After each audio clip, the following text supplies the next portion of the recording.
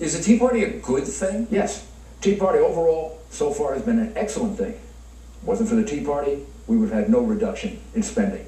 If Obama had had his way, he would have added to the debt ceiling, he would have added to spending, he'd probably be doing another stimulus program right now. Yet some of the Tea Party would never vote for you because of your social positions, gay marriage and things like that. I mean, they say that you're just not a conservative guy and they don't want you. But I think I'm objective enough to realize even if you don't vote for me, you may have a lot of good ideas for the country. I